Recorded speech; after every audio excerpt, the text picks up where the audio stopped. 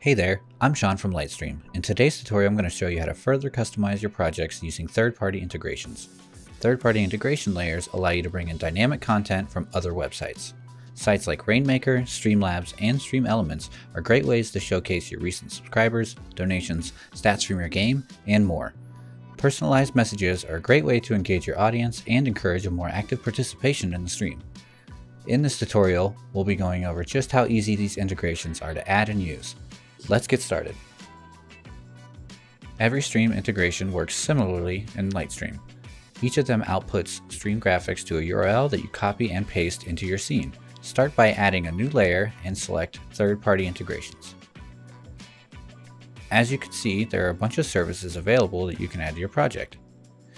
If you don't see the one you want to use, then you can try the browser source option, which will pull in any web link you paste into it.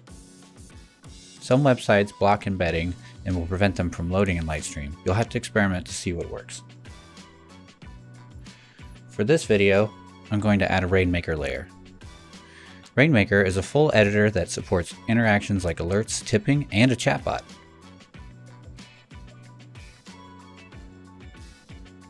A placeholder for your content will appear on the canvas.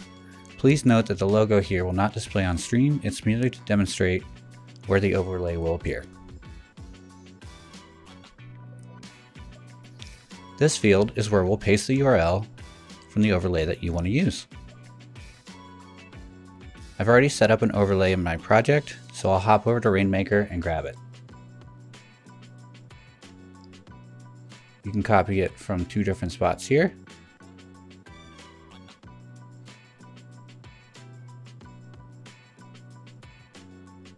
Once copied, you can bring it back over into your layer and paste it into the canvas. I can use the Rainmaker test functionality to send a test follower to make sure it's connected and placed where I want.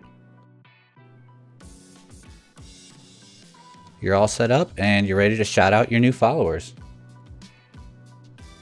One last thing to note. Third-party integration layers are unique in that they have two different sizing options. Dragging while resize area is selected changes the size of the box the content loads into. You can think of it as resizing your browser.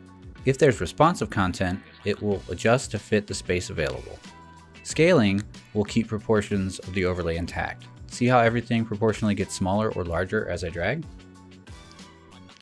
This is just one example of how to use third-party integration layers, but there are a bunch of options to add dynamic content to your stream, including adding your own custom overlay through the browser source layer. You should definitely play around and explore all options to see what best fits for your needs. If you have any other questions, please drop them in the comments below. For more personalized help, reach out via our in-app live chat. Thanks for tuning in. Have a good one.